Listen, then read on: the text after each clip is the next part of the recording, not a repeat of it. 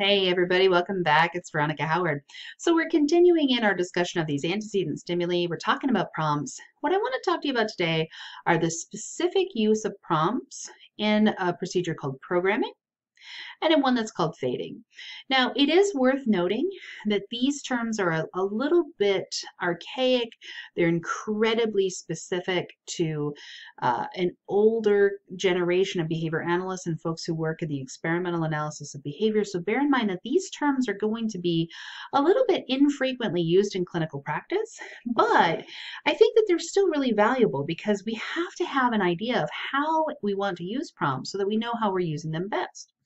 Now remember, Miller says that programming is the temporary use of a prompt. That's important. Temporary is important so we don't have prompt dependence. Programming is the temporary use of a prompt to establish a generalization. So it's like generalization training plus prompting. Now, programming is super useful when you're trying to teach concepts or stimulus classes, such as those that are taught in this class. And so this is why your particular textbook uses programming. Let me give you an example. Now, we've shown this before. We have this paradigm of where we're trying to teach a person how to label all of the items in this stimulus class appropriately. So if I present them with the image here of the fruit on the left, in the presence of that stimulus, if the behavior is under stimulus control and I say, "What's this?" and I present the stimulus on the left, then if the behavior is under stimulus control, they should say apple. And if they say apple, then I deliver the reinforcer, because remember, if behavior doesn't occur, if it's not reinforced, it's not going to continue to occur. If I present them with the next stimulus and I see no response, if they don't naturally emit that response, or if they don't emit that response under stimulus control, I know that they don't have that generalized repertoire. They don't recognize that these two stimuli fall into the same stimulus class. And so if I present this green apple and I say, "What is it?" and there's no response, generalization has not occurred. What I can do to increase the probability of their response is to give them a little hint, right? Give them a little prompt. So I'm going to use a verbal prompt. I'm going to say, "Ah," right? Because the first letter of apple is ah. Starts with ah. And then if they emit the response apple, yes, deliver the reinforcer. So I can present the next stimulus, and if they don't get it, I can give them again just a little verbal prompt, ah. And if they emit the response apple, reinforce it. And again, even this highly archaic image here, we all know that this shape resembles an, and of course this is a video, so that I know that you haven't responded, but if you were my client and you haven't responded, I'll give you a little verbal prompt. And then when you say apple, I'll deliver the reinforcer. Now in this particular case, what I've done here, I'm adding in a verbal prompt when and only when the behavior doesn't occur naturally on its own. I'm waiting to see if I need that prompt because I'm trying to make sure that I don't get prompt dependence. And notice that I'm using the prompt because all of these stimuli fall into the same stimulus class. I'm trying to teach a generalized naming response to the stimuli that are in this class. So I'm using that prompt to foster a generalization. And when you have generalization training plus prompting, that's programming. When we talk about fading, this term is used in a couple of different ways. Miller talks about it in terms of the temporary use, and again, temporary because we don't want to foster prompt dependence, the temporary use of a prompt to establish a discrimination or a tightening of that stimulus control. It is worth noting also that in clinical practice, you'll sometimes hear folks say fading in terms of removing the prompt, which is good because you do eventually want to remove those prompts, but is sometimes used to describe the removal of that temporary prompt. Fading can sometimes incorrectly be used by clinicians to refer to the leaning of a schedule of reinforcement. So be careful here with language.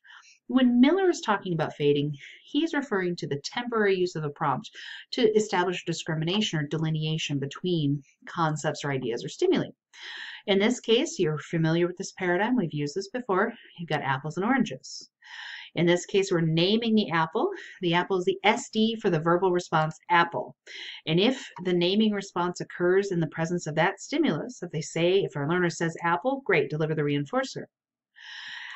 However, if when presented with the stimulus on the right, when presented with the orange, if our learner says apple, you don't deliver the reinforcer. This is simple discrimination training.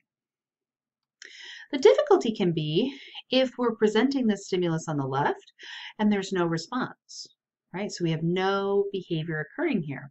So we might have to add on an additional prompt. So in the case of this, we might give the verbal prompt, eh, and then when our learner says apple, deliver the reinforcer.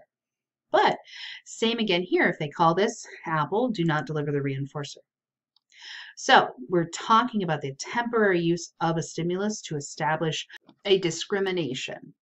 Now remember, we have to remove that additional prompt. So in my subsequent trials, maybe at first I'm saying, ah, and the next time we come in, I'm going to deliver the same kind of approach. I'm going to present the stimulus and I'm going to give the prompt again if the response doesn't occur naturally. But maybe this time, rather than going, ah, I'm going to go, eh. It's a little softer, right? So a softer verbal prompt, and when the response occurs, reinforce it. Again, third trial, we're going to deliver that same stimulus even softer. Eh, right? Then when the behavior occurs, you reinforce it. This is the process of eventually removing that so that when you get to subsequent trials, you present the stimulus, wait a beat, wait a second, see if the learner can emit the response on their own, because if they emit it independently, yes, deliver that reinforcer. You have to eventually have a plan for how you're going to be moving those prompts out. Check. Just take a second, take a breath, be patient, see if the response can occur on its own.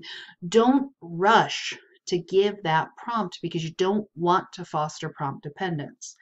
And again, it's so easy because we're so busy, our clients' lives are busy, we're very busy, got a ton of things to do, but prompt dependence can be pretty hard to break. So check and see if the additional prompt, if the additional antecedent stimulus is necessary by presenting the SD, and then just wait a second, wait a beat. You may find that if you're working in clinical practice, there will actually be programmed instructions for how to do that. It'll say, we're going to do prompt fading. You're going to deliver the immediate verbal stimulus, and you're going to wait 1 second, then 2 seconds, then 3 seconds, and so on. So you'll need to have a plan for how you're going to remove it. Remember, in summary, when we're talking about programming, we are talking about using an additional antecedent stimulus, a temporary prompt, to help foster generalization. So it's often used in generalization training. When Miller refers to fading, we're talking about the use of that additional prompt for the purposes of fostering a discrimination. We want to increase the probability of the response only in the presence of specific target antecedent stimuli, not to broaden. The term fading can often be loosely used or sometimes misused in clinical practice. So when you hear people talk about fading, if you hear that word, ask them, what do they mean by that? All right, if you have any questions, let me know, but it's been great to talk to you. I'll see you next time.